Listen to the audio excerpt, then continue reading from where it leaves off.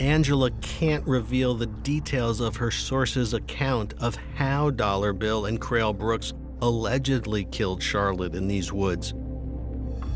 But she does share some startling new information. When I was told about this location, that there were not just Charlotte's body here, but there are others. So there's potentially a graveyard out there. Yeah, we could have a killing field out here. This could be their dumping spot and murder spot, actually. Yeah. And what if we're wrong? What if there's nothing out there? I do feel that she's here.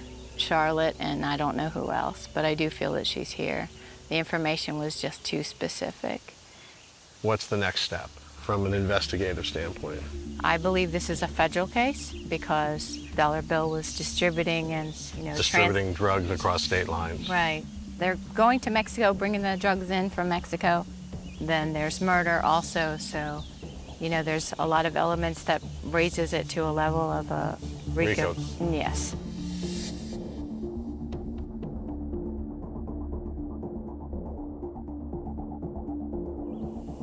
The next step is the property needs to be secured and they need to come in here and do a search. So in order to do that, this is private property, so they need to get a search warrant to go in there and search the property. In order to get law enforcement involved, Angela reaches out to her contact at BCI, Ohio's Bureau of Criminal Investigation.